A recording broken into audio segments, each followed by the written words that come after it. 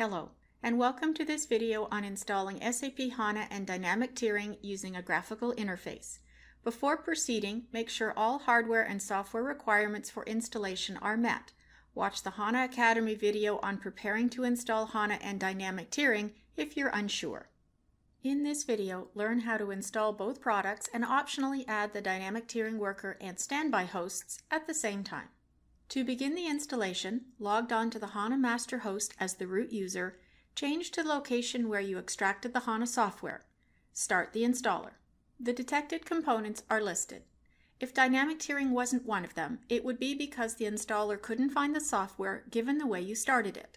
To locate the software, select Add Component Location and specify the path to the component.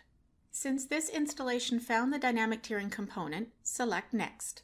Select Install New System, then Dynamic Tiering. You can add the worker and optional standby host later by selecting Single Host System, or now by selecting Multiple Host System. If adding them now, select Add Host. Enter the fully qualified machine name of the dynamic tiering worker host. Select the Role drop-down arrow and choose Dynamic Tiering Worker. Accept the remaining defaults for high availability and storage partition. The worker role is added to the installation.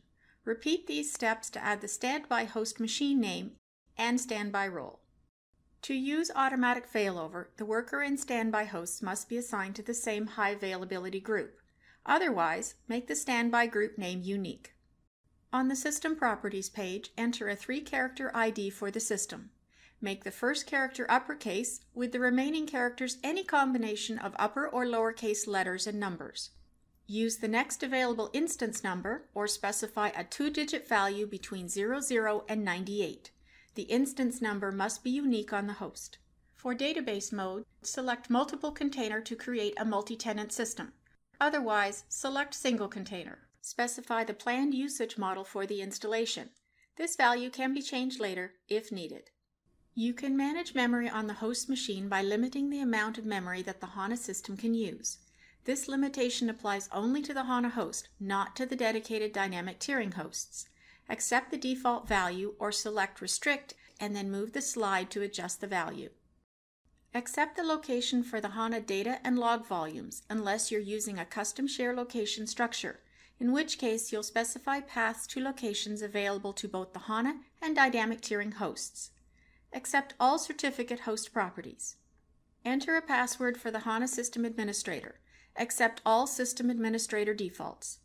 Enter a password for the database user system, and finally a password for the SAP host agent user.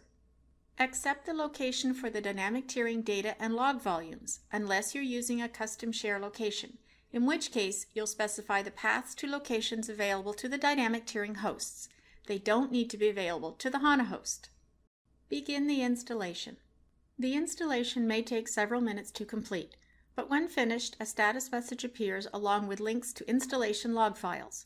In the event of installation errors, reviewing the log files can help troubleshoot and resolve problems. This concludes this video on installing HANA and dynamic tiering at the same time using a graphical interface. If you added the dynamic tiering host as part of the installation, the next step is to create extended storage. If you didn't add the host, the next step is to do so now. Watch videos on these and other dynamic tiering tasks on the SAP HANA Academy. Thank you for watching.